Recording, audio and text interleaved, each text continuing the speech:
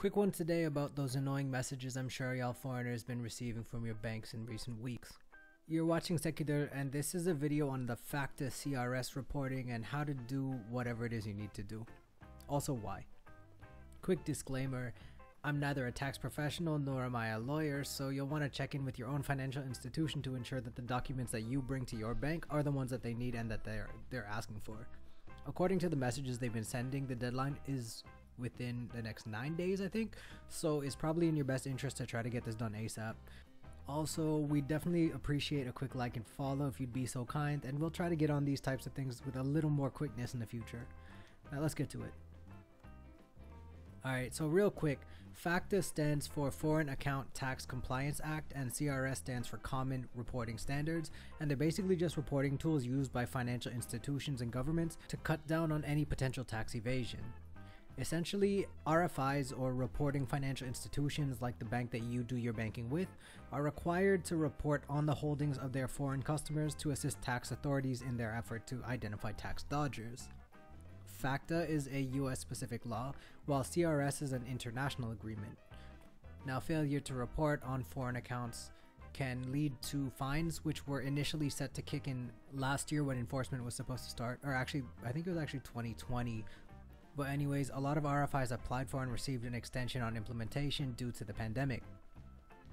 Now, however, it seems like financial institutions are eager to get it done. So if you've gotten the message, it means that your bank wants you to provide them with the information needed for their reporting procedures. Now, what the message actually asks for are an ITN, or an international tax number, personal ID, of which I believe it would be best to just bring your passport in addition to your ARC card, because you're going to need to bring your ARC card if you have it. If you don't have one, then you'll somehow have to provide proof of residence, such as a domestic residence certificate, immigration record, something like that. And you also need to bring a taxpayer identification number of your country if you have any overseas tax obligations. Now, for Canadians, this can be replaced with your SIN, right? Not a TIN. We don't have a TIN. We have an SIN, but if you don't have that on hand, it's not really that big of a deal since we don't have to pay taxes on money earned outside of the Dominion if we're tax residents of that country, which I'm assuming a lot of you have declared. Now, every country has a different name for their tax number. Like the US has a ITIN or the SSN, the UK uses a NINO, a National Insurance Number, or UTR.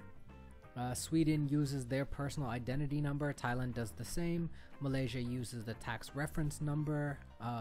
I mean, you can just look up what your country uses and what you can bring in as a substitute for an ITN if you don't have an ITN. Personally, I got this done 2 weeks ago. It's pretty easy. You just go and fill out a form, give them your information, they photocopy your passport, and then you're out in like 30 minutes as long as there's no wait. My bank is still sending me messages though, and they're still asking me to report, which is kind of annoying because that just means that somebody's not crossing their T's. But it also probably means that they're just sending out message blasts to get as much coverage as possible in the hopes that we'll just heed their warning of being charged with obstruction of duty. What any potential punishment may entail is completely beyond me. I don't know how they're going to enforce it on our end, but I'm personally not interested in risking whatever they're threatening on doing. Also, I don't have any tax obligations, I'm not evading anything, so personally I'm reporting. If you are evading taxes somehow, maybe, I don't know, figure that out for yourself.